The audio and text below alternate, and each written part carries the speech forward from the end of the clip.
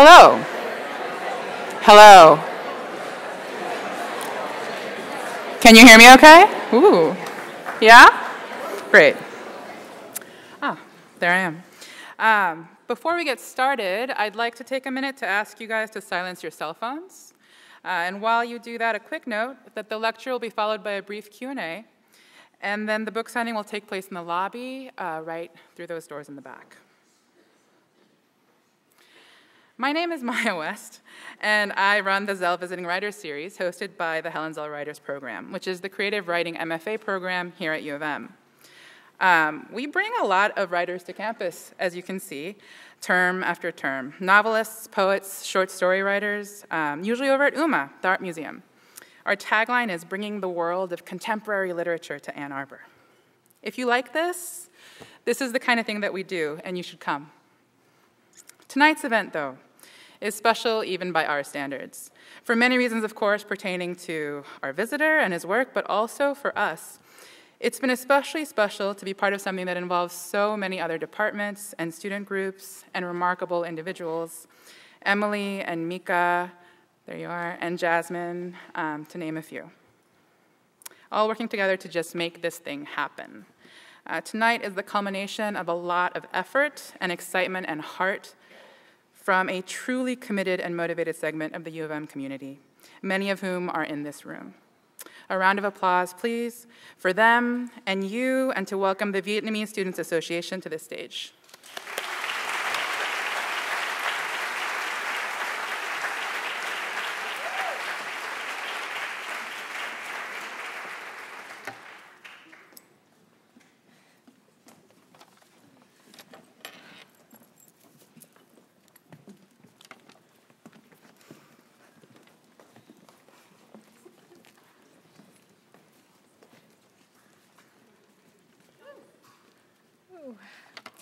Good evening, all. We are the University of Michigan's Vietnamese Student Association, and are honored to introduce today world-renowned influencer and author, Viet Thanh Nguyen. Viet Thanh Nguyen is a university professor, Errol Arnold Chair of English, Professor of English, American Studies and Ethnicity, and Comparative Literature at the University of Southern California. He is also the author of many groundbreaking literary works, including The Sympathizer and The Refugee. Professor Viet Thanh Nguyen was born in Buôn Ma Thuột, Vietnam. He came to the United States with his family as a refugee after the fall of Saigon in 1975, and was initially settled in Fort Indian Town Gap, Pennsylvania, one of 4 such camps for Vietnamese refugees. He briefly attended UC Riverside and UCLA before settling on UC Berkeley, where he would graduate with degrees in English and Ethnic Studies. He stayed at Berkeley for a PhD in English, moved to Los Angeles for a teaching position at the University of Southern California, and has been there ever since. His numerous literary works include Race and Resistance, Literature and Politics in Asian America, and the novel The Sympathizer. The Sympathizer won the 2016 Pulitzer Prize for Fiction, the Dayton Literary Peace Prize, the Edgar Award for Best First Novel from the Mystery Writers of America, the Carnegie Medal for Excellence in Fiction, the Asian Pacific American Award for Literature in Fiction, along with many, many more. The novel made it to over 30 Book of the Year lists, including The Guardian, The New York Times, The Wall Street Journal, Amazon.com, and The Washington Post. Additionally, he is a critic at large for the Los Angeles Times and a contributing opinion writer for The New York Times. He has written for Time, The Guardian, The Atlantic, and other venues. He has been a fellow of the American Council of Learned Societies, the Radcliffe Institute for Advanced Studies at Harvard, and the Fine Arts Work Center. Professor Viet Thanh Nguyen is actively involved with promoting the arts and culture of Vietnamese in the diaspora through 2 organizations, the Diasporic Vietnamese Artists Network, for which he's the co-director, and Diacritics, which is the Diasporic Vietnamese Artists Network blog, for which he is the editor.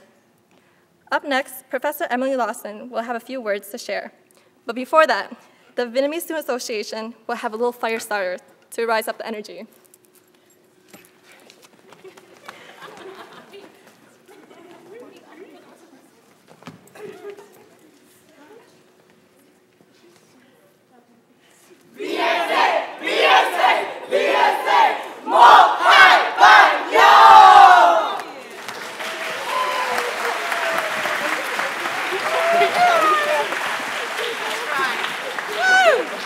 Give it up for the Vietnamese Students Association.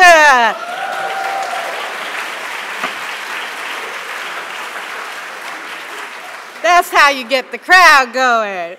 My name is Emily Porciuncula Lawson. I'm a lecturer 4 in Women's Studies, American Culture, and Asian Pacific Islander American Studies.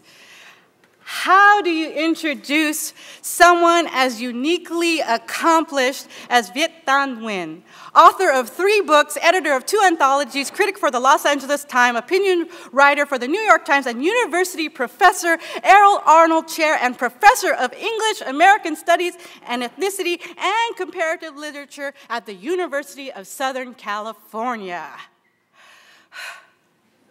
Yeah. We can start by recognizing that he is exactly the voice we need at this historical moment of horror and resistance. A refugee in a time of rising xenophobia, a survivor of war in an era of ceaseless violence, a transnational visionary in the face of borders and walls, a writer of color in the age of resurgent white supremacy, and last but not least, a teacher at a time when we are bombarded daily with ignorance wrapped in 280-character spitwads.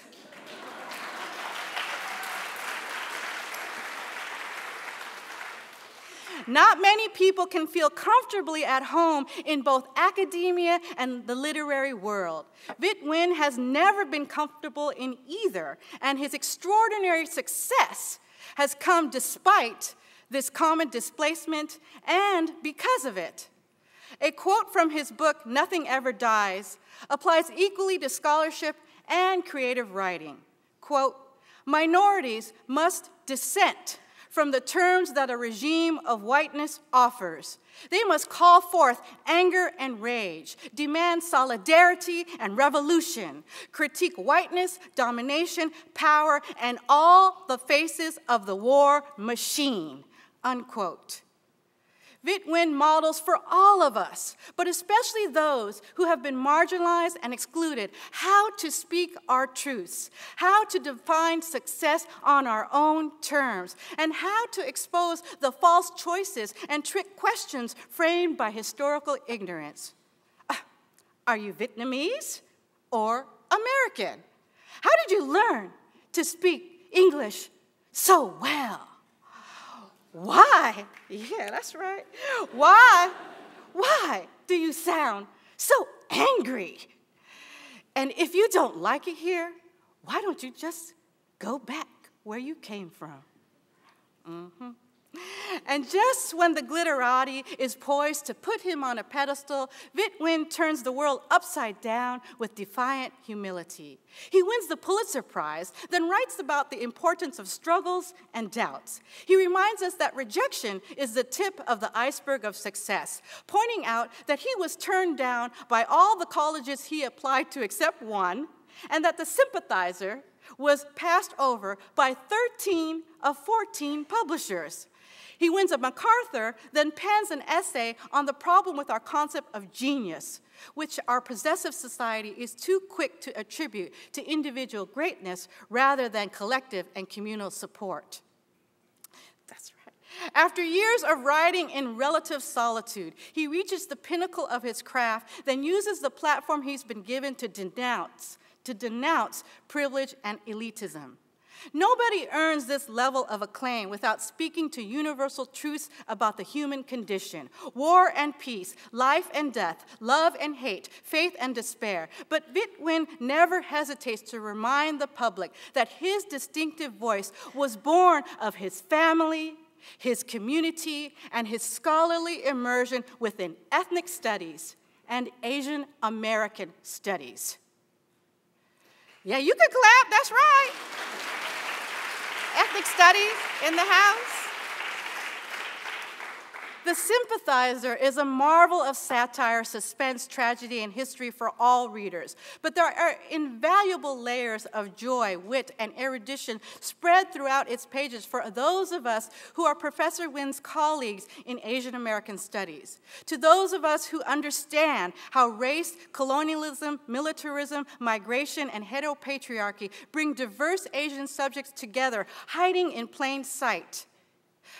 The pompous white American scholar who knows everything about the Oriental mind is named Richard head. You know how some men like Richard Cheney, well, you know their nickname. His narrator comes from the East to study at Occidental College, then later works for the insufferable chair of an Oriental Studies department who spews out a new microaggression with every breath. The sympathizer story has been written in an re-education camp where confessions are extracted and correct ideas imparted through brute force. Contrast this with the subtle and subversive ways Viet Nguyen uses this narrative to re-educate both the quiet Americans and the not quiet enough Americans in the study of race, war, and refugees. As someone who has been a full-time faculty member teaching Asian American studies for 25 years, I can rest better at night, warm in the knowledge that thousands of readers of The Sympathizer have absorbed the essential lessons of Maxine Hogg Kingston, Trinh Minh Ha, John Okada, and Carlos Bulasan, most without even realizing it. There is so much more to glean from Viet Nguyen's writing, and if you want to know how to discover it, whether you're a U of M student or a student of life, there are some classes that I can recommend. Just see me after the lecture.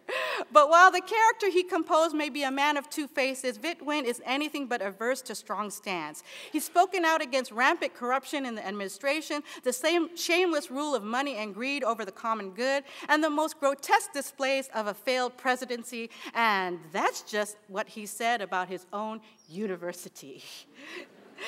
He's issued urgent calls for much-needed transformation of our entire society, his words empowering those of us who've been dismissed as nothing, but understand that nothing could be more significant. Because to be cast off as nothing is to be marked for exploitation, discrimination, exclusion, rape, colonialism, slavery, and genocide. Like the refugees in Viet Nguyen's novel, we are revolutionaries in search of a revolution.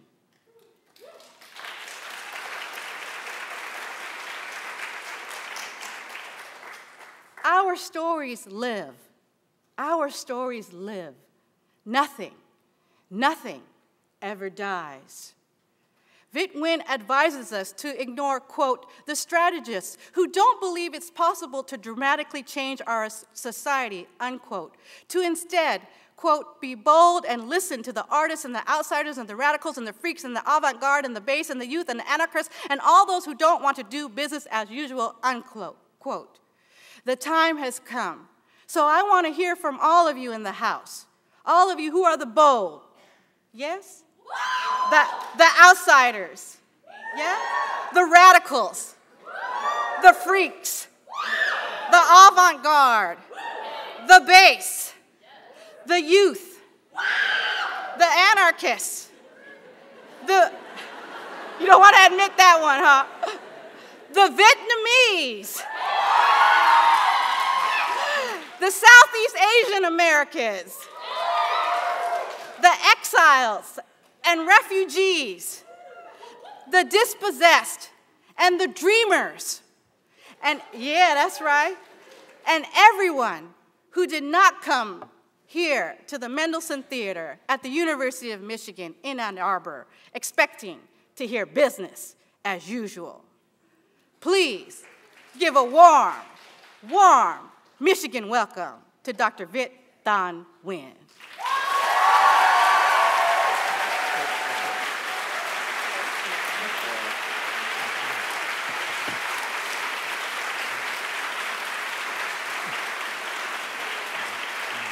Thank you. Thank you. I have never had an introduction like that. And that actually makes my life a whole lot harder. Thank you so much to Emily and to the Zell Writers Program and to everyone else who is responsible for bringing me out here. Thanks also to the Vietnamese Student Association. You really brought it. And more than that, for those of you who don't know, một, hai, ba, yo is what we do before we drink. I really wanted a cognac shot at that point, because that's how the Vietnamese drink their cognac, in shots. Ann Arbor, it's great to be here tonight. I'm really, really delighted to have to be present here before you. And before we get started, I'm going to do what I always do. All right. Can't help it. I'm Asian. Well, besides being Asian, I'm also a refugee. And it feels kind of weird for me to say that because I wonder if I'm still a refugee. I mean, clearly when you look at me, I've made this transition from refugee to bourgeoisie, from camps to clubs. I've been invited to all kinds of clubs I never even imagined existed before the Pulitzer Prize. But I still call myself a refugee. I still feel like a refugee because my first memories are of being a refugee. My family came here to the United States in 1975, fleeing the Vietnam War. And we ended up in one of 4 refugee camps that had been set up to hold us. Ours happened to be Fort Indiantown Gap in Pennsylvania. I was 4 years old. And what I remember, the first thing I remember, was being taken away from my parents. Because what happened is that in order to leave one of these refugee camps, Vietnamese refugees had to have an American sponsor. But there wasn't a single sponsor that would take all 4 of us, my parents, my brother, and me. So one sponsor took my parents, one sponsor took my 10-year-old brother, and one sponsor took 4-year-old me. And what I remember is howling and screaming being taken away from my parents. And that's why I take it personally when we hear stories today about children being taken away from their parents at the border. Because I feel there is no justification for that. We can have arguments over the state of our immigration policies, but we shouldn't be having arguments over taking children away from their parents. Because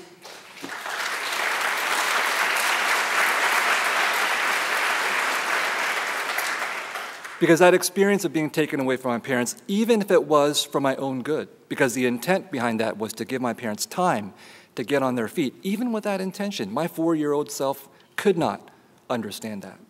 And I have a child myself, I have a son, he's 5, but when he turned 4, I couldn't help but look at him and think of how difficult it would be if he was taken away from me, how painful it would be for him, how painful it would be for me. And in my case, it was only for a few months. My brother, who was 10 years old, was taken away for 2 years from my parents. And he said to me, "That's how we know Mom loves you more." Because she couldn't stand me being taken away for more than a few months. But don't feel too bad for him. He did go on to Harvard eventually, and Stanford, which is what you're supposed to do when you're Asian. Anything less is like the Asian F, otherwise known as a B+. And I've gotten a lot of B+ in my life. But talking about being a refugee, it's not all bad, because being a refugee gave me the requisite emotional damage necessary to become a writer. Something I try to pass on to my now 5-year-old son. Like most 5-year-olds, he really loves Legos. But you can't give a kid everything he wants. So sometimes I have to tell him, no, you can't have those Legos. And I ask him, do you know why you're not getting those Legos? And he says, because you're a refugee? And I say, that's absolutely right. I want him to grow up knowing that his parents are refugees, that his grandparents are refugees. I want him to have some sense of the fact that we live in a world in which 66 million people are officially categorized by the United Nations as displaced persons, which is about the same size as the population of France. About 22 million of those people are officially classified as refugees. Now, refugees are not the same as immigrants. They overlap with immigrants, but they're not the same. And I think one of the key differences between refugees and immigrants is that refugees are unwanted where they come from and unwanted where they come to. And refugees know that. Recently, I went to speak at a high school in Boise, which had a refugee program. And I was told in advance I'm going to speak to these high school students, and a lot of them are refugees. So I asked them, how many of you here are refugees? And almost none of them raised their hands. So then I asked them, how many of you are immigrants? And then they started to raise their hands. They already knew that to be a refugee in this society is to be stigmatized. So that's why it's important for someone like me who is a refugee to stand up and to say, I am still a refugee.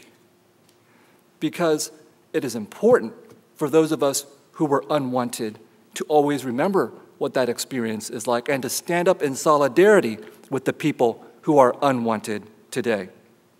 So much of my work has been about talking about refugees because it's my personal history, but it's also my belief that the refugee experience that was so important to me 40 years ago is still important today. And when we talk about the refugee crisis that we're undergoing today, we have to recognize that that refugee crisis is going to continue and to get worse in the future. And that the refugee experience has always been tied to the experience of war. So when I wrote The Sympathizer, when I wrote it as a war novel, but it was also a refugee novel. And that's the first thing I'm going to read to you tonight. What happens in The Sympathizer, for those of you who haven't read it, shame on you.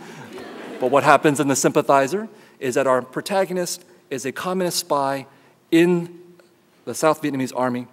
And when Saigon falls, or is liberated, depending on your point of view, his mission is to flee with the remnants of that army to the United States and spy on their efforts to take their country back. And in order to do that, he has to become a refugee. And so this scene is set in the much more glamorous refugee camp of Camp Pendleton, Southern California. And here he's writing a letter to his aunt in Paris describing what life is like in a refugee camp. If allowed to stay together, I told my aunt, we could have incorporated ourselves into a respectably sized, self-sufficient colony, a pimple on the buttocks of the American body politic, sufficiently collective to elect our own representative to the Congress and have a voice in our America. A little Saigon as delightful, delirious, and dysfunctional as the original, which was exactly why we were not allowed to stay together, but were instead dispersed by bureaucratic fiat. Wherever we found ourselves, we found each other. We did our best to conjure up the culinary staples of our culture, but since we were dependent on Chinese markets, our food had an unacceptably Chinese tinge. Another blow in the gauntlet of our humiliation that left us with the sweet and sour taste of unreliable memories, just correct enough to evoke the past, just wrong enough to remind us that the past was forever gone, missing, along with the proper variety, subtlety, and complexity of our universal solvent, fish sauce. Oh, fish sauce. How we missed it. How nothing tasted right without it. This pungent, liquid condiment of the darkest sepia hue was much denigrated by foreigners for its supposedly horrendous reek, lending new meaning to the phrase, there's something fishy around here. For we were the fishy ones. We used fish sauce the way Transylvanian villagers wore cloves of garlic to ward off vampires, in our case to establish a perimeter with those Westerners who could never understand that what was truly fishy was the nauseating stench of cheese. What was fermented fish compared to curdled milk? But out of deference to our hosts, we kept our feelings to ourselves, sitting close to one another on prickly sofas and scratchy carpets, our knees touching under crowded kitchen tables, chewing on dried squid and the cud of remembrance until our jaws ached, trading stories heard second and third hand about our scattered countrymen.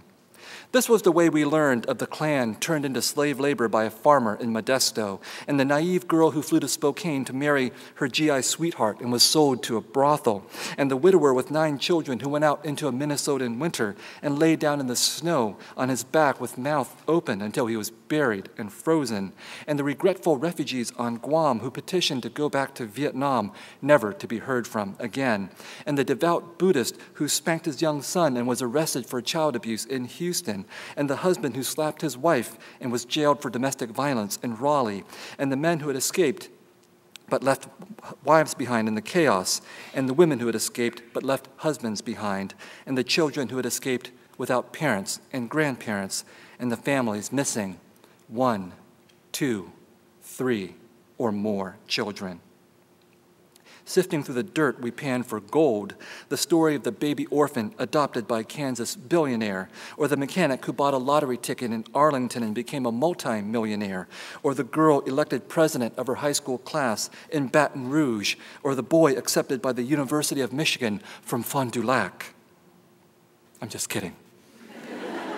It's actually Harvard in the original. Or the movie star you love so much, dear aunt, who circled the world from airport to airport, no country letting her in after the fall of Saigon, none of her American movie star friends returning her desperate phone calls until, with her last dime, she snagged Tippi Hedren, who flew her to Hollywood. So it was that we soaped ourselves in sadness, and we rinsed ourselves with hope.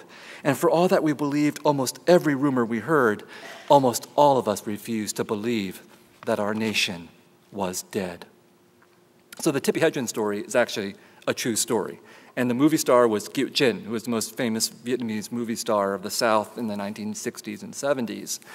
And Tippi Hedren took such pity on the Vietnamese refugees that she encountered that she had her personal manicurist come to Camp Pendleton and train some of these women in the arts of manicuring, which is how 50 years later, we Vietnamese people have come to take over 51% of the nail salon industry in this country. True story. It's either a pro-refugee story or an anti-refugee story, depending on your point of view. I think it's a pro-refugee story. But I grew up vaguely sensing that there was this difference between refugees and immigrants, and as time passed on, that difference and that perception of who we are became clearer and clearer to me. And it became very clear around something called Hurricane Katrina. Now, some of these Vietnamese refugees in 1975 eventually ended up in Louisiana, right? And Hurricane Katrina happened. And tens of thousands of people were displaced, and this became a media spectacle. Some of the media called these displaced people refugees. And President Bush at the time said, it's un-American to call these people refugees. And for perhaps the only time in history, Jesse Jackson agreed with him. A lot of these people were African Americans, and Jesse Jackson said, it's racist to call African Americans refugees.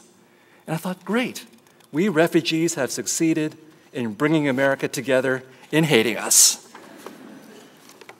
It's un-American to call these people refugees. It's racist to call African Americans refugees. There's something about the American dream that's allergic to refugees. And I think that's because refugees bring with them this possibility that things can get very bad very quickly. And we're a country that believes that these things can't possibly happen to us. But that contamination that the refugees bring with them means that many refugees do their best to distance themselves from other refugees. And Vietnamese people are not exempt from this. Nowadays, there are former Vietnamese refugees going around saying, we should not accept any more refugees from places like Syria or the Middle East, because we were the good refugees. These people are the bad refugees. Well, I grew up in San Jose, California, in a Vietnamese refugee community in the 1970s and 1980s. And I can tell you something. There were a lot of bad Vietnamese refugees back then. Welfare fraud, insurance scams, cash under the table economies. We did all of that. We invented the home invasion. Okay. So there are a lot of bad Vietnamese refugees. And the problem is in accepting this whole idea that there is such a thing as good refugees versus bad refugees, or good immigrants versus bad immigrants. Because why were these bad Vietnamese refugees doing the bad things that they were doing? Perhaps they learned how to cheat welfare, cheat insurance from their experiences as Vietnamese people in a wartime economy in Vietnam that was completely corrupted by American aid. Perhaps they learned how to do home invasions and join gangs and become violent because of the extreme violence that they witnessed during the Vietnam War, and their fathers and their brothers and their uncles experienced as soldiers during the Vietnam War. And for all of those good Vietnamese refugees out there, you know who I mean, the ones who became doctors and lawyers and nurses and pharmacists and engineers, it's great for them. But what good are those good Vietnamese refugees doing? And I resist this whole idea of good and bad refugees or good and bad immigrants, because what the outcome usually implies is that the only acceptable refugee or the only acceptable immigrant is the exceptional refugee, the exceptional immigrant, the ones who are going to win Pulitzer Prizes. But you can't admit more than one or two of those people, and I think that's exactly the intent behind this idea of good and bad refugees and good and bad immigrants. I, for one, believe in an America in which equality means the equal right to be mediocre, just like the average American.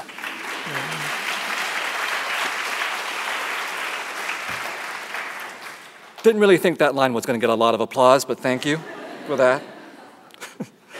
And the idea of good refugees or good immigrants, that idea of superiority, of merit, is pernicious in ways that we don't really expect. And I'll give you an example from my own family's history. In 1978, my parents decided to move from Harrisburg, Pennsylvania to San Jose, California in search of better opportunities. And in 1978, they opened perhaps the second Vietnamese grocery store in San Jose, California. This is what you're supposed to do when you're a good refugee or a good immigrant. You're supposed to pursue the American dream. And yet I remember, as a kid, walking down the street from my parents' store, I remember seeing a sign in another store window, and that sign said, "Another American driven out of business by the Vietnamese." And my 10-year-old self didn't really know what to do with that sign, didn't really understand that sign, except to know that it was directed against people like my parents, people like me. And it would take me decades to really understand that that sign really meant another American driven out of business by fill in the blank. Before us, there had been the Chinese, and after them, there had been the Japanese, and after them, there had been the Filipinos, and then it was the turn of the Vietnamese, and then it would be the Japanese again, and now it's the Chinese, and it's the North Koreans. It's an old, old story. And I wanted to take apart that story in the work that I do. And I'll read you a little bit from a book called Nothing Ever Dies, Vietnam and the Memory of War, where I talk about what this sign really means. As a gook in the eyes of some, I can testify that being remembered as the other is a dismembering experience, what we can call a disremembering. Disremembering is not simply the failure to remember. Disremembering is the unethical and paradoxical mode of forgetting at the same time as remembering, or, from the perspective of the other who is disremembered, of being simultaneously seen and not seen. Disremembering allows someone to see right through the other, an experience rendered so memorably by Ralph Ellison in the opening pages of his novel, Invisible Man. His narrator, the hero, the titular hero, runs into a white man who refuses to see him, and enraged strikes back to force the white man to see him. Even beaten, however, the white man refuses to see him the way he wishes to be seen. That is because the other's use of physical force may make the other visible, but only to turn him into a target. The other must deploy the psychic forces of remembering, imagining, and narrating if the other wishes to transform ways of seeing. Not satisfied with being disremembered, we who are others find that it is up to us to remember ourselves. Having carried ourselves over or been brought over from the other side, we gooks, we goo-goos, we slopes, we dinks, we zipperheads, we slant eyes, we yellow ones, we brown ones, we Japs, we chinks, we ragheads, we sand niggers, we Orientals, we who cannot be distinguished between ourselves because we all look alike. We know that the condition of our being and our self-representation is that we are both ourselves and others.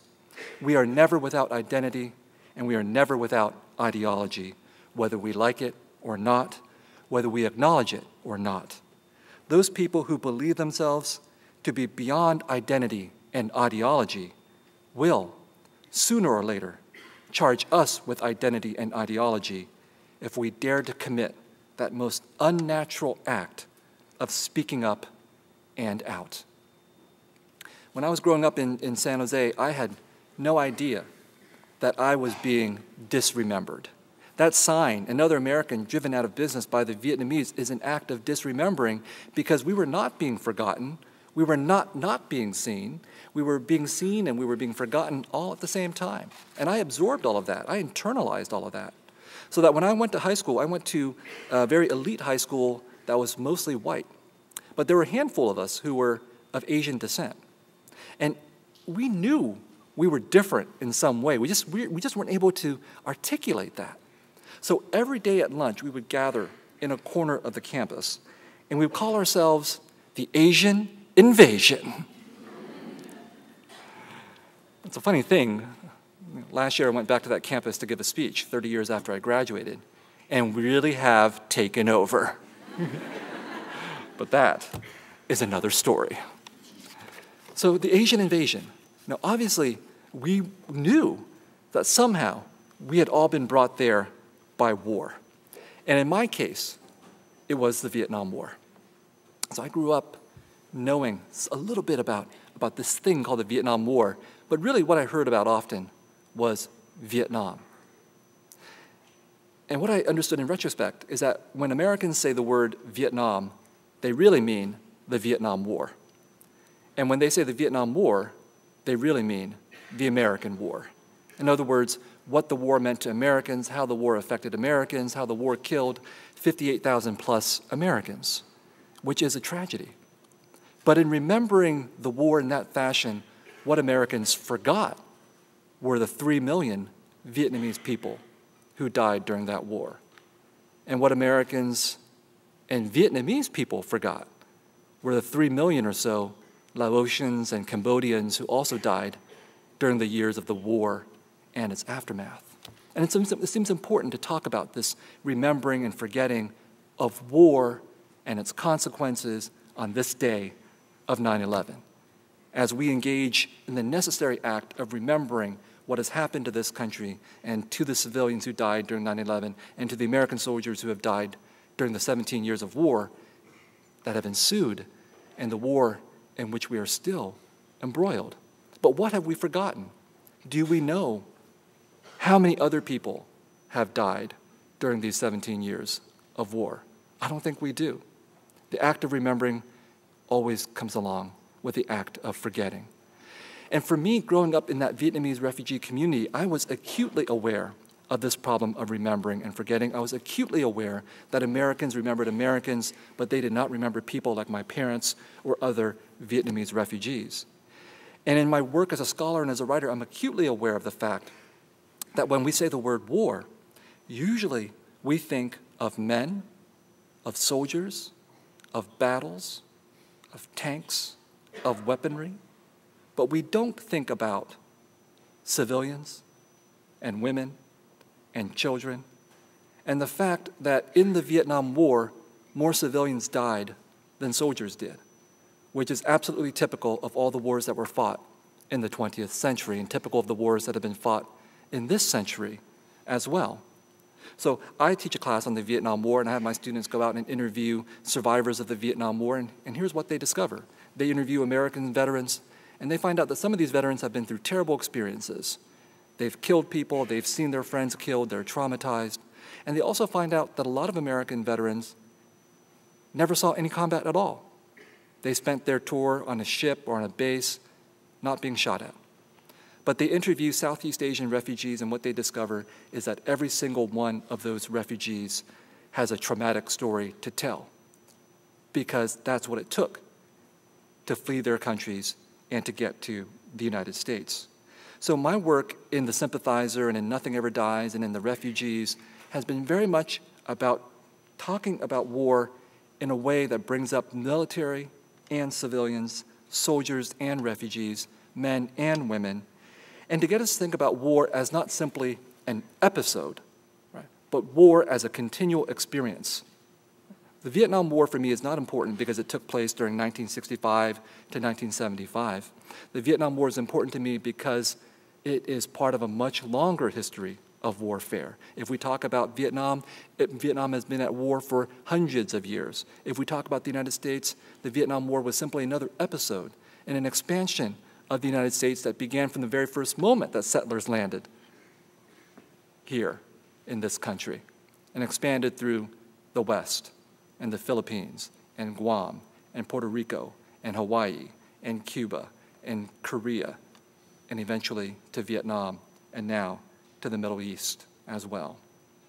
And in my work, I think about something that I wrote about in Nothing Ever Dies, that all wars are fought twice. The first time on the battlefield, the second time in memory.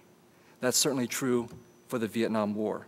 I grew up in this Vietnamese refugee community surrounded by Vietnamese refugees for whom the war had never ended. Simply because somebody had declared the war to be over in 1975 didn't mean the war was actually over for them. They lived lives that were saturated by loss, by sadness, by anger, by rage, by melancholy, and the only people to whom they could tell their stories were to each other and to their children, because the rest of America didn't want to hear these kinds of stories. And at the same time, I was hearing all of these stories and absorbing all of these emotions, and I was watching American movies about the Vietnam War.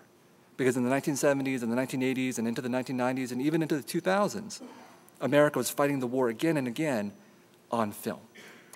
And at a much too young of an age, I watched a movie called Apocalypse Now. It was about 1980, 1981. My parents brought home this newfangled invention called the VCR. For those of you who are college students, you have no idea what I'm talking about. This was a box into which you could put another box, and you could watch exactly one movie. So after I watched Star Wars about a dozen times, I watched Apocalypse Now. And I was a kid who was completely into war. I was a war junkie. I loved American war movies, loved cheering for John Wayne. And as I was watching Apocalypse Now, I was cheering for American soldiers. I was identifying with Americans up until the point they killed Vietnamese civilians in a massacre. And at that moment, I felt myself split in two. Was I the American doing the killing, or was I the Vietnamese being killed? And I didn't realize how deeply affected I was by this until later on when I was in college, and I recounted this scene to a classroom of my fellow students, and I found myself shaking in rage and anger. And I realized at that point, again, how powerful stories are. That stories can empower us, and stories can destroy us at the same time. And that's one of the reasons why I became a writer. So when it came time to writing The Sympathizer, I couldn't help myself. I needed to take revenge on Hollywood. So soon after he leaves the refugee camp, my narrator finds a job as the authenticity consultant on the making of a movie that looks suspiciously like Apocalypse Now. But if Francis Ford Coppola or his lawyers are to ask, is not Apocalypse Now. So in this scene, he meets the famous director, who's known only as the auteur, and he's already read the screenplay, and he's given the auteur notes on the screenplay, and they're going to be talking about it. And the screenplay, by the way, is for a movie called The Hamlet, and it's about American Green Berets who are sent to Vietnam to train the ethnic minorities to fight back against communism, and these ethnic minorities are called the Montagnards. My meeting with the auteur had gone on for a while longer, mostly in a more subdued fashion, with me pointing out that the lack of speaking parts for Vietnamese people in a movie set in Vietnam might be interpreted as cultural insensitivity.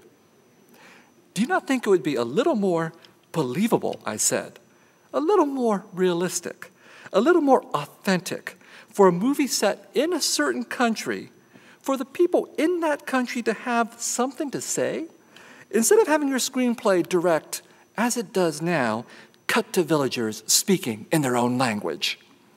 Do you think it might not be decent to let them actually say something, instead of simply acknowledging that there is some kind of sound coming from their mouths?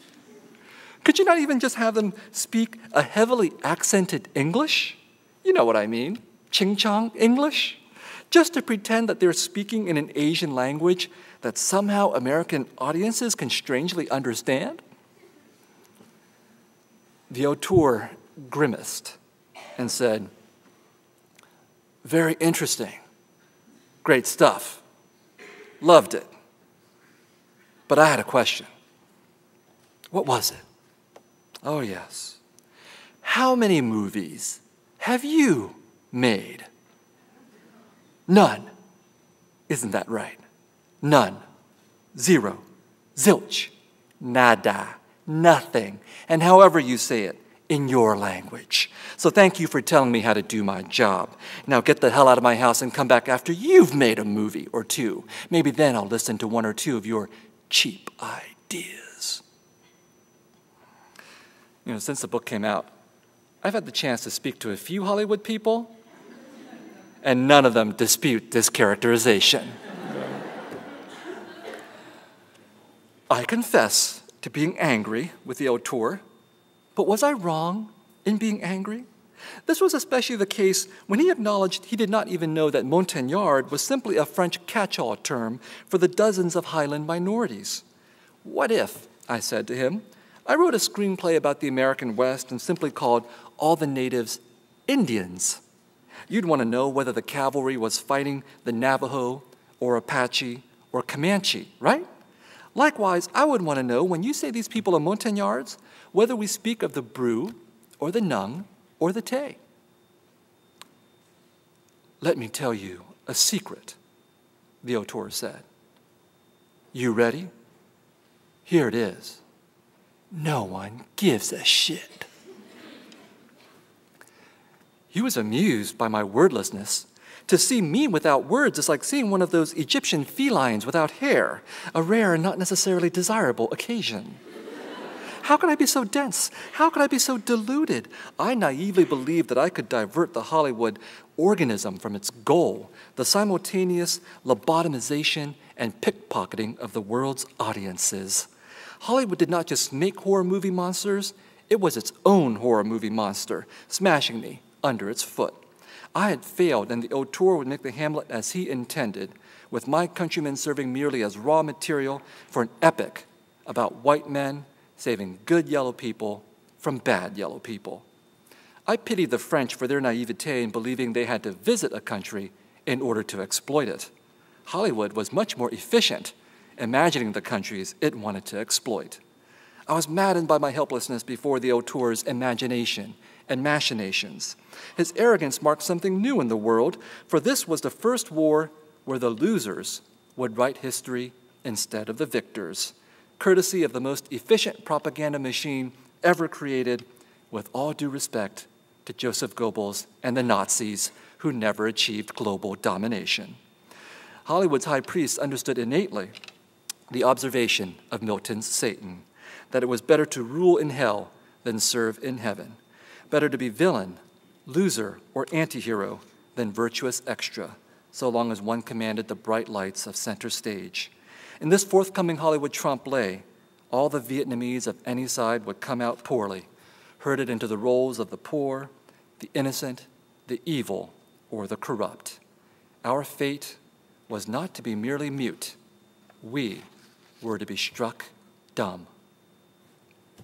Well, soon after the novel came out, I received a review, which was a great review, in the New York Times, which did something that I knew was going to happen. And that was, in the second or third line of the review, the reviewer said, "Viet is the voice for the voiceless." And I was like, no! Have you ever met any Vietnamese people? Been to a Vietnamese restaurant? Been to Vietnam itself? We're really, really loud. The problem is not that we're voiceless, The problem is that we're not heard.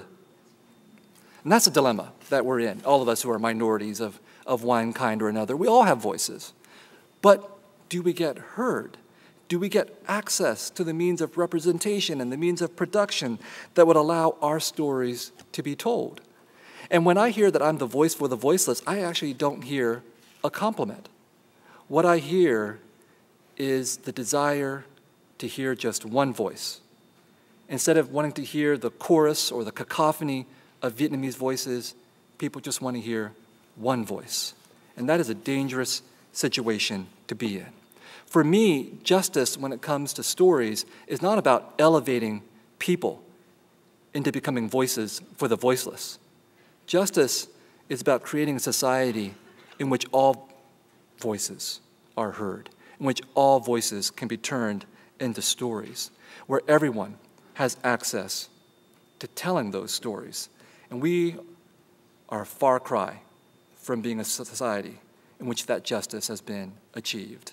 And when I was in high school, calling myself a part of this Asian invasion, what I didn't understand was that I was in need of more voices. I was in need of more stories from people like me. I was in need of more immigrant stories, more refugee stories, more Asian American stories. I didn't understand that I was living at a time of narrative scarcity where there weren't enough stories. And looking back, of course, I can say that it was structural racism that was responsible for this narrative scarcity. But you know who else was responsible? Asian parents. Asian parents, or those of you who are about to become Asian parents, you've got to do better. Don't bury the dreams of your artistic children, those people who want to tell stories and to raise up their voices. Nurture them, grow them, encourage them, so that one day they too will become writers who will write scathing autobiographies featuring you. I'm just kidding. Asian parents, at least my Asian parents, have been through a lot. All right? They've been through so much. And when I was growing up, I knew that my parents and other Vietnamese refugees were haunted by their past, by everything that they had been through, everything that they had been able to tell me, and everything that they would never tell me about what they had been through. And so when I wrote The Refugees, I was very much thinking about what it meant to be haunted, what it meant to be living with ghosts, and that one of the defining experiences of all refugees, whether we're Vietnamese or of some other background, is that all of us have been haunted, all of us are haunted by our past and by the people that we have left behind. I'm just going to read you, the last thing I'm going to read you is just the opening pages of the first story, Black-Eyed Women. Fame would strike someone, usually the kind that healthy-minded people would not wish upon themselves, such as being kidnapped and kept prisoner for years, humiliated in a sex scandal, or surviving something typically fatal. These survivors needed someone to help write their memoirs, and their agents might eventually come across me. "At least your name's not on anything," my mother once said. When I mentioned that I would not mind being thanked in the acknowledgments, she said, "Let me tell you a story." It would be the first time I heard this story, but not the last. "In our homeland," she went on, "there was a reporter who said the government tortured the people in prison. So the government does to him exactly what he said they did to others. They send him away, and no one ever sees him again. That's what happens to writers who put their names on things." By the time Victor Devoto chose me, I had resigned myself to being one of those writers whose names did not appear on book covers. His agent had given him a book that I had ghostwritten, its ostensible author the father of a boy who had shot and killed several people at his school. "I identify with the father's guilt," Victor said to me.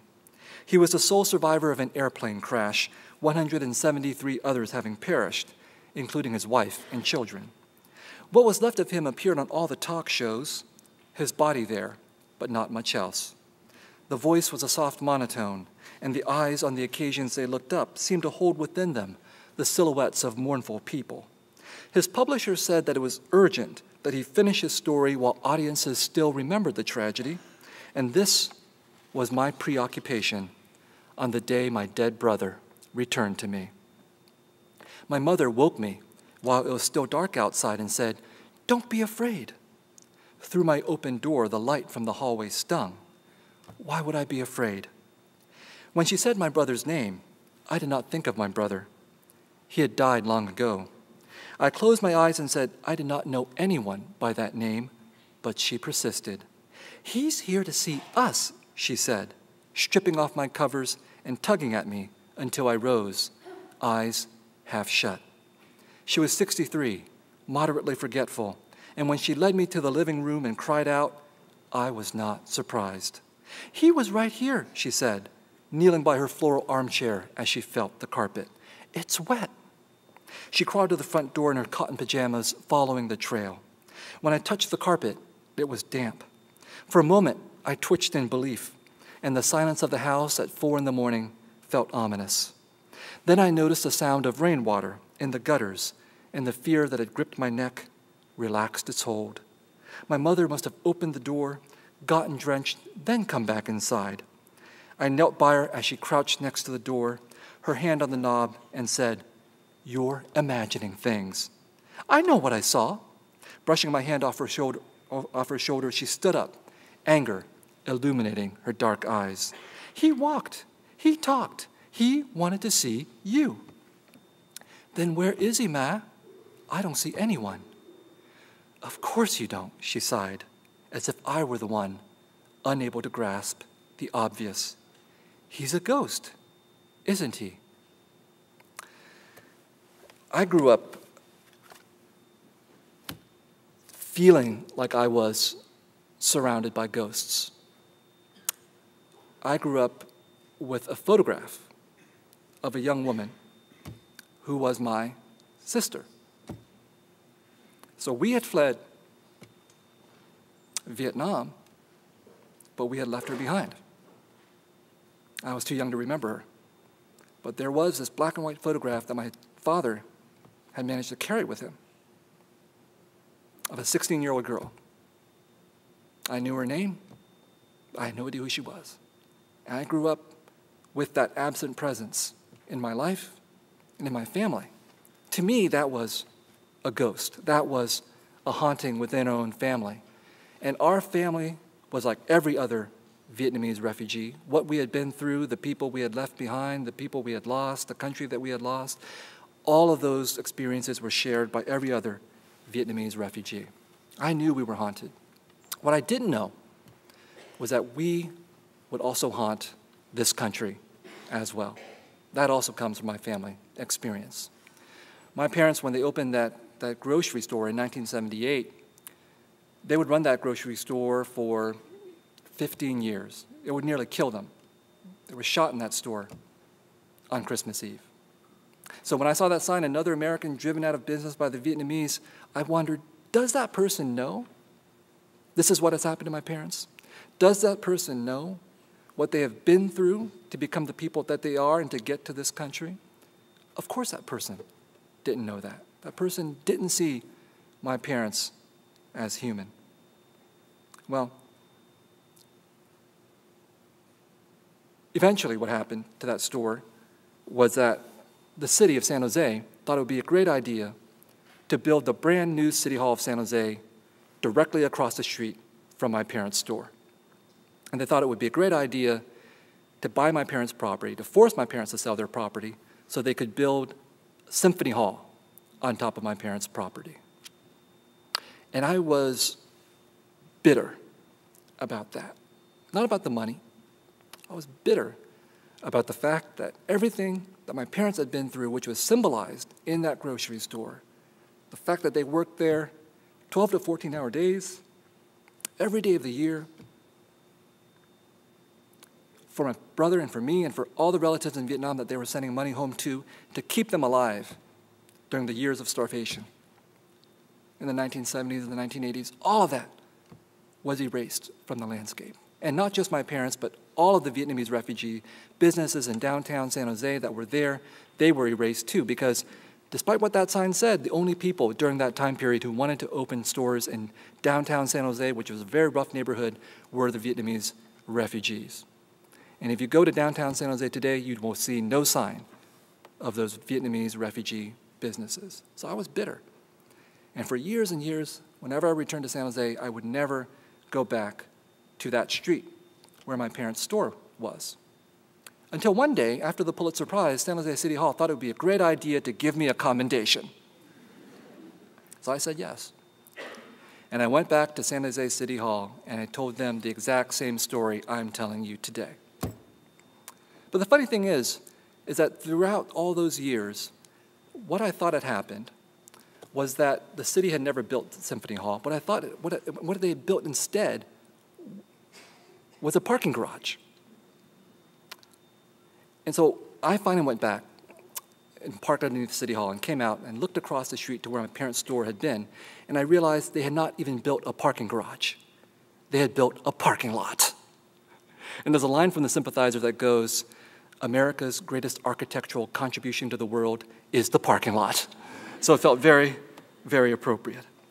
But we had been erased from that landscape. But I couldn't help but feel that we haunted that landscape as well. And that's why I became a writer.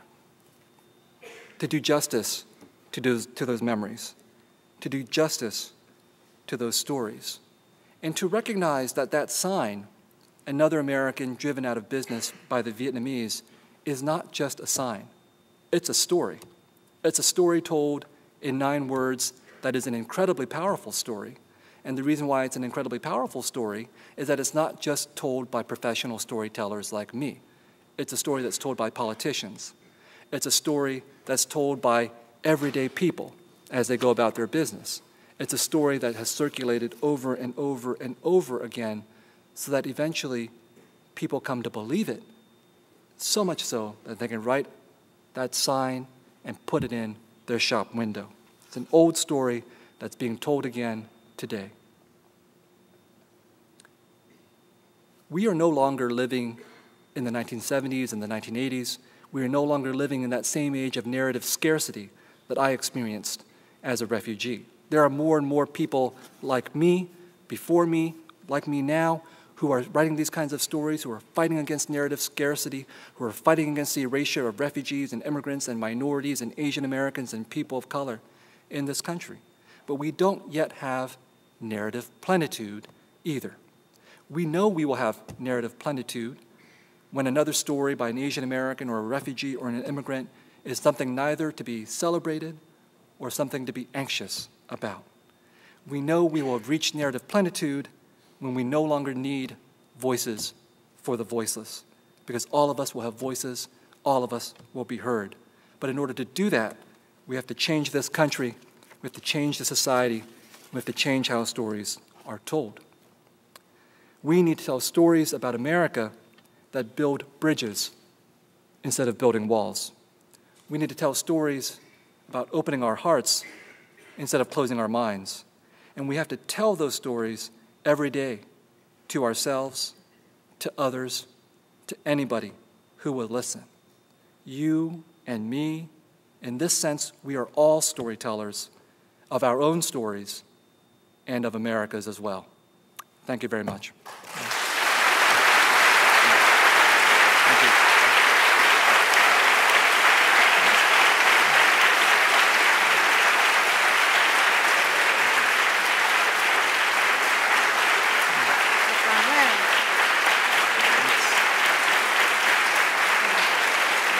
Thank you.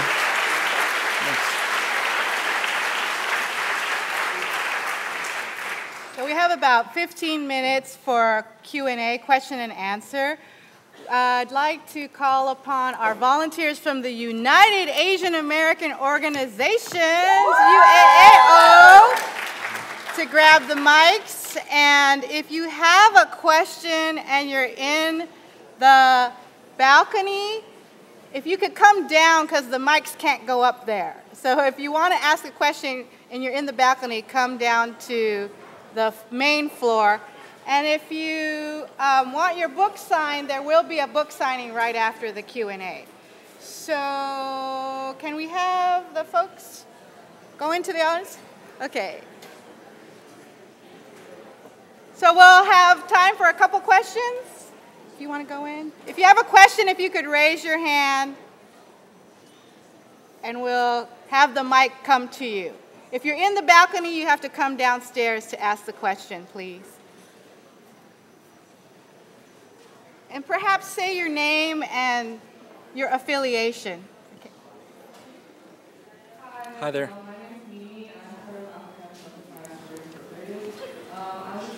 I just wanted to ask you, how did you feel after getting rejected all those times for your book and then finally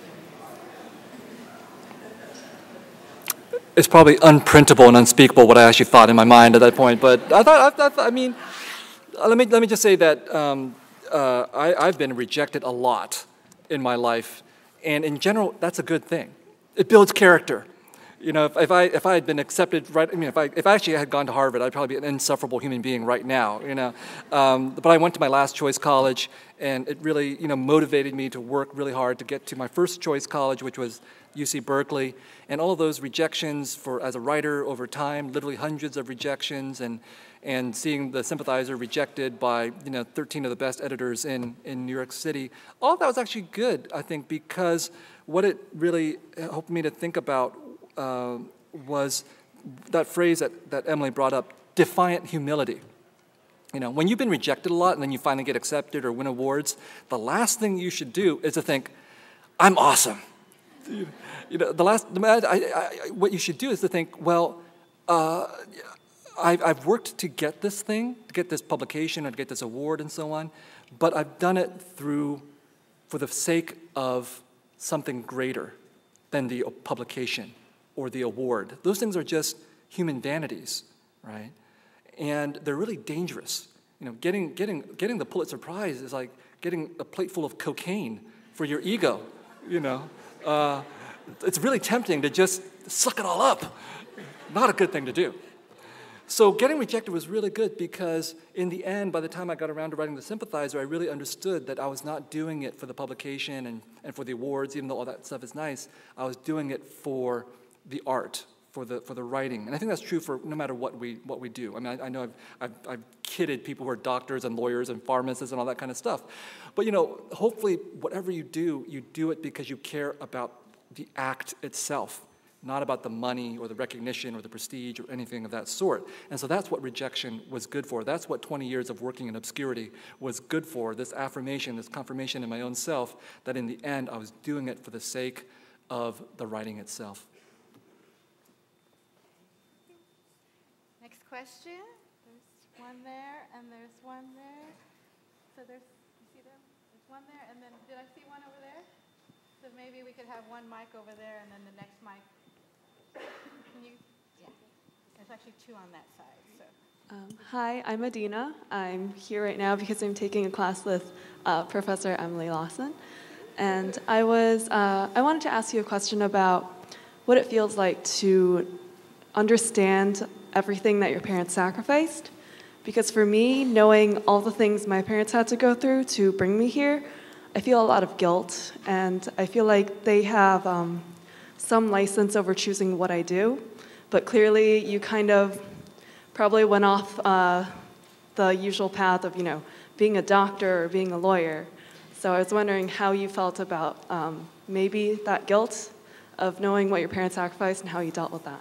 And let me just add that I'm also a Catholic, so the guilt is compounded. Okay, it's multiplied, it's squared. I know exactly what you're talking about. I mean, it's again, I joke about the doctors and the lawyers, but I really feel for them. I mean, if you really want to become a doctor and a lawyer, that's awesome. But if you're doing it because your parents are making you do it, or you feel really guilty, it's a horrible situation to be in. And I knew many people at Berkeley who were in that situation. There's no easy answer to that because the guilt is warranted. For many of us, our parents really did sacrifice an enormous amount to get to this country, and then when they got to this country to work at jobs they may not have wanted to work at, and so on. So we owe them a lot. Do we owe them our lives? Maybe, because they sacrificed their lives for us too. That's a huge burden to bear. And I think the way I dealt with that, well, number one, I got very lucky because my parents who are very conservative, proved to be liberal on one point only, which is that they said, okay, well, we understand you don't want to be a medical doctor, but you're still going to get a doctorate, right? Okay, that's sort of close enough, right? So they were okay with me getting a doctorate in English, even though they had no idea what that meant. But the way I dealt with it was the way they probably dealt with me, which is I didn't tell them the entire truth. Isn't that right? Like I said, my parents have told me certain stories about their past, some of which are really horrible, but I'm sure they haven't told me everything. Maybe they're withholding things from me. And likewise, I withhold things from them all the time. This is how you survive as an Asian, isn't it? Like, you don't tell the whole truth. You don't have to lie, but you don't have to tell the whole truth, And so that's what happened. For me, it was that, my day job was to be a professor. My fantasy was to be the writer, which I never told them about. Okay? And so if you become a doctor or a lawyer, that's a huge day job already. But don't give up your if you have other dreams and other fantasies, don't give that up. Actually, the worst possible example I can think of are those Asian American doctors who also became writers. That's really horrible. You're setting a bar that's way too high for the rest of us. That's why I was only half joking about the Asian parents thing. We who have been subjected to that by our Asian parents, don't do that to our own kids. Recognize that whatever we've been through is not something that we need to repeat again for the next generation. And as for us, we're left with the difficult task of trying to negotiate between our parents' expectations, our own personal desires, and it's a huge burden, but it's not. One way to put it into context is to realize it's not any heavier of a burden than our parents carried.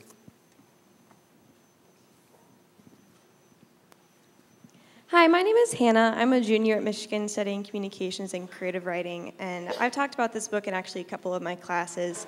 So my question comes in two parts.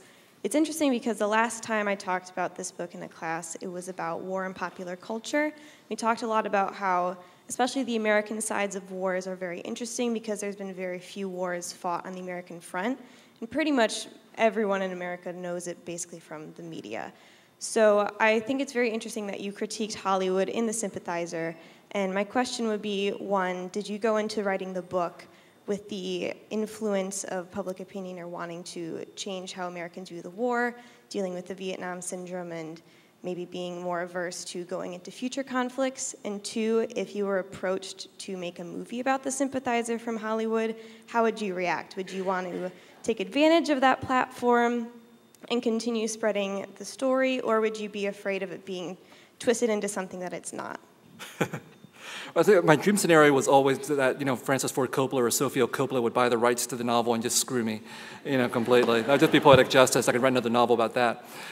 So I'll answer your questions in sequence. And yes, I think that again, for me to become a writer and to become a scholar too, there was always this ambition that I wanted to try to change the story. That's partly what the talk was about, changing the story. And of course, I got really, really lucky, and I won the Pulitzer Prize, and therefore more people are going to read it. But regardless of that, the ambition was always, and this is, always to try to make an intervention, to do in my own little way, put out a story that would challenge some fundamental American notions of what the Vietnam War was, what it means to be an American, and so on.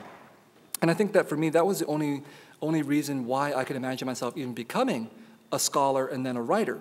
Okay, because imagine, I was studying English literature. There was no way I was going to go home to my refugee parents who were working these 12 to 14-hour days and say, hey, Mom and Dad, I really want to spend my life studying the Romantic poets.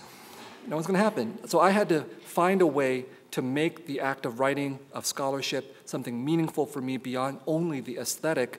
And that was what was so great about Emily's introduction. It was exactly this confrontation with Asian American and with ethnic studies when I was an undergraduate that transformed me and convinced me that stories could also have political meanings as well. And that the act of storytelling was, again, something that we engaged in as writers all the time, but that the act of storytelling would influence people who were not storytellers. right? So that I was influenced by what Francis Ford Coppola was imagining when I was 10 years old. So that would be something that I would try to intervene in when I would become a writer too.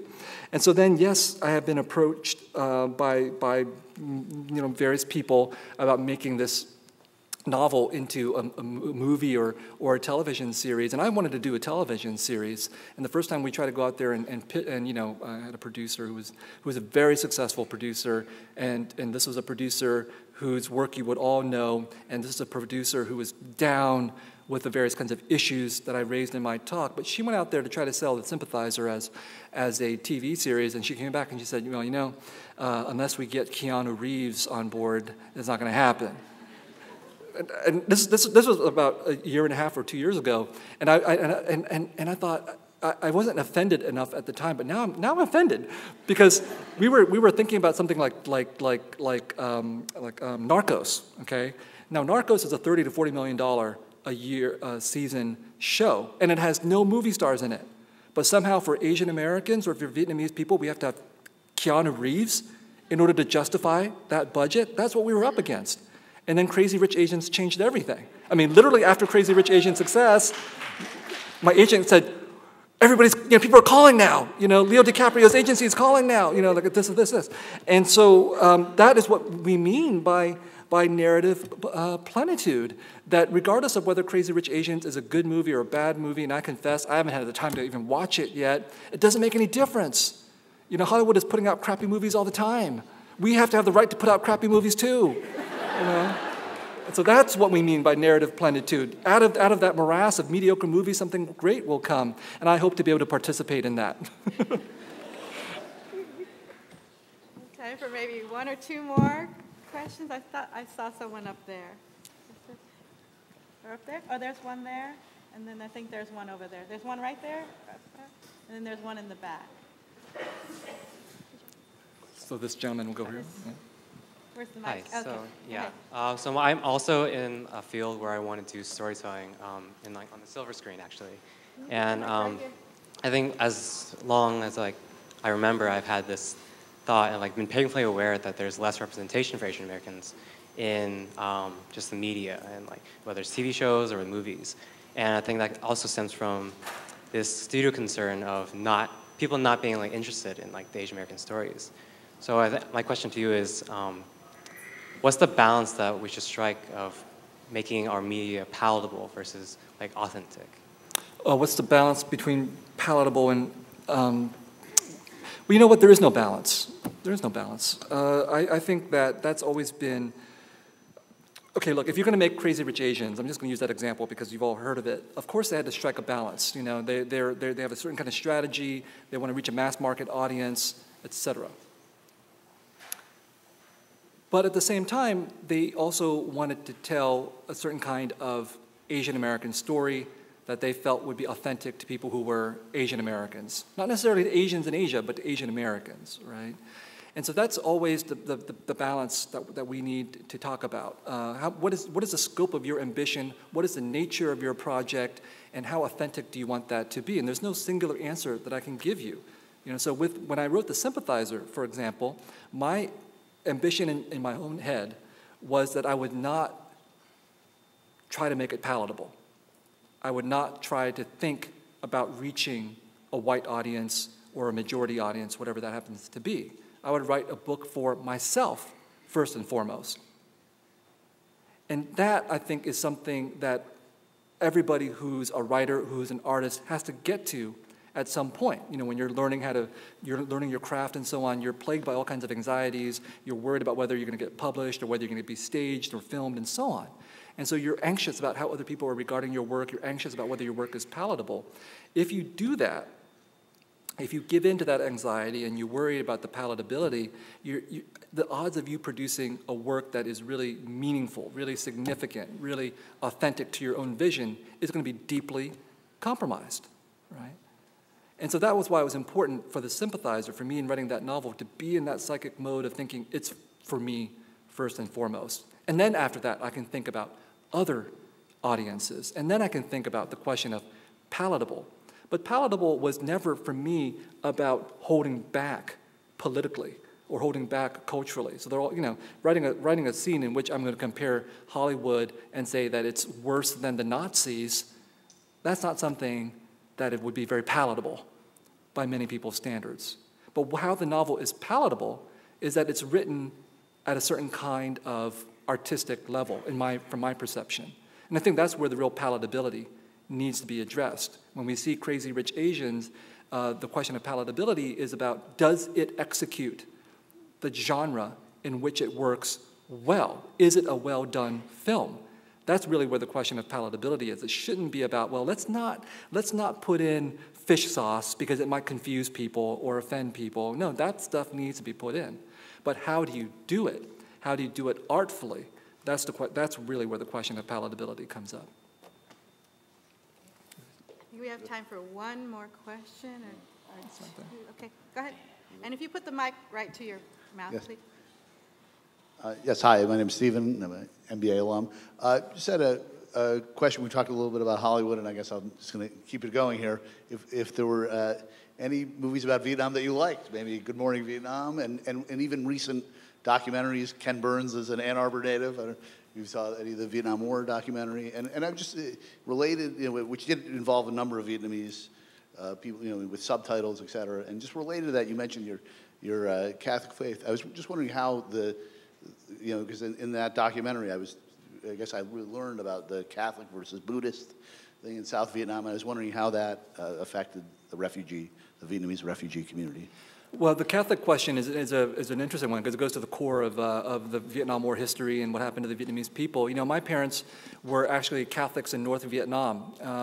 And in 1954, when the country was divided into two, 1 million or so North Vietnamese Catholics migrated south because they were afraid of communism. And this was partly manipulated by the CIA. And then these Vietnamese Catholics in the south formed the power base for President Ngo Dinh Diem, who was basically, the president that the Americans wanted, because he was a Catholic, and at least the Americans at the time thought he would do what the Americans wanted them to do. He didn't do what the Americans wanted him to do, and so the Americans had him assassinated. Okay, that's in the novel, and it's really what happened.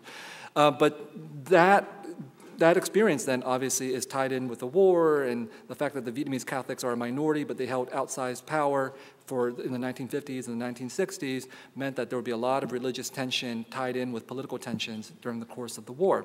And even today, of course, to be in the years after the war and up until today, to be a Catholic in Vietnam is to be a part of a persecuted, discriminated against minority. The question of whether there are any American films about the Vietnam War that I like, well, I like Apocalypse Now. Don't get me wrong. You should see how I talk about films I don't like, but I like Apocalypse Now. That doesn't mean that I can't be critical of it. I think it's a great work of art that's also a racist work of art. These two things are completely compatible. So I like Full Metal Jacket, I like The Deer Hunter, I don't like Rambo. Okay, that's just a piece of trash, but the so-called classics of American cinema about the Vietnam War are actually technically really good movies, but they are all racist and sexist when it comes to depicting Vietnamese people and Vietnamese women. Okay, that's just part and parcel of what's happening. The films that I actually tend to be more effusive about are the smaller films, like a documentary, like In the Year of the Pig by Emilio D'Antonio, which actually influenced Apocalypse Now. I think it's a great documentary, for example. And when it comes to Ken Burns' film, and remember, he did it in partnership with Lynn Novick, who, as far as I can tell, did a huge amount of work on the film, but it becomes a Ken Burns branded film instead. But when Lynn Novick, I actually met. She's a fan of the novel, and she invited me to the studio when they were editing the documentary, and they showed me 45 minutes of clips. And I thought it was beautiful. I thought the clips that I saw were beautiful, and I think they were very careful to show me a lot of clips featuring North Vietnamese and South Vietnamese voices. But I have never seen the whole 18-hour documentary, because I don't have 18 hours to spare to watch in a documentary. And because I knew when it came out that if I watched all 18 hours of that documentary, I would be called upon as the professional Vietnamese to give my opinion on radio and talk shows about that documentary. That's what happened. People were calling me up and say, hey, do you want to come talk about it? And I could honestly say, I haven't seen it yet. And I knew that when I was on the tour talking to audiences like this, in the 3 or 4 months after that documentary came out, I knew And this is exactly what happened. There would always be someone in the audience who would ask me, have you seen the Ken Burns documentary about the Vietnam War? And inevitably that person had never read a book or seen a movie by any Vietnamese person. And if you've got 18 hours to spare to watch a Ken Burns documentary about the Vietnam War or any other American production about the Vietnam War, you have time to read at least one book and watch at least one movie by a Vietnamese person. Sorry, I got excited.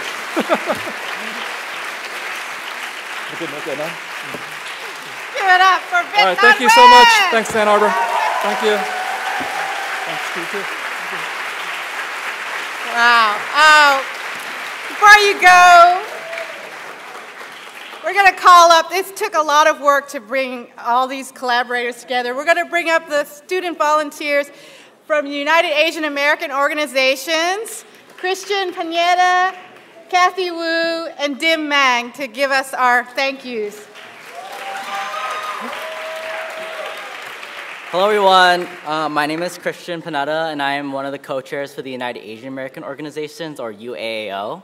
My name is Kathy Wu. I'm also one of the co-chairs of the United Asian American Organizations. I'm Dim Mong and I'm the president of Beta Alpha Rho Pre-Law and Public Service Fraternity and one of the co-external chairs of UAAO. So on behalf of the United Asian American Organizations, we would like to thank you all for attending this event. Again, we would like to thank Dr. Viet Thanh Nguyen for coming to the University of Michigan for delivering a reading of his work in addition to his insights. We would like to take this time to thank our sponsors for the event. First, our major sponsors, the Helen Zell Writers Program, the Department of English Literature and Language, the College of Literature, Science and Arts Office of the Associate Dean for the Humanities, Ann Curzan, the LSA Office of Diversity, Equity, and Inclusion, Fiona Lee. We're also immensely thankful to our co-sponsors, Lin Song and Doug Song, without whom this event would not have been possible. We want to thank them for their indispensable support, and we hope to work with them again in the future. Along with Lin Song and Doug Song, we'd like to thank the Asian Pacific Islander American Studies Program, the International Institute, the Center for Southeast Asian Studies, Vietnamese Studies, Border Collective Rackham Interdisciplinary Workshop, the Department of Anthropology, the Department of History, the Department of American Culture, the Arab and Muslim American Studies, Residential College, the Department of Asian Languages and Culture, and the Office of Multi-Ethnic Student Affairs, especially Abby Chen. We would also like to thank the Asian Pacific American Law Students Association, the United Asian American Organizations, Alpha Delta Delta Phi Sorority, Beta Alpha Rho Pre-Law and Public Service Fraternity, the Vietnamese Student Association, and our organizers, Emily P. Lawson, Doug Trevor, the director of the Helen Zell Writers Program, Maya West, Olivia Moore, Jane Johnson, and Jeremy Mitchell, the English department staff. Lastly, UAAO has a couple of announcements. Our first biweekly programming begins tomorrow at 7:30 p.m. in the Yuri Kochiyama Lounge in South Quad. Tomorrow's meeting will include what UAAO has in store for the year and is a great chance to meet individuals from our member organizations. For more information, you can visit our website at umich.edu/UAAO.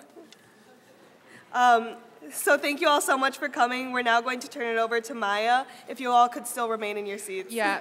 Hi, I'm so sorry. There's been a bit of an exodus. This is purely logistical. Could I see a show of hands of who's hoping to get their books signed? Great.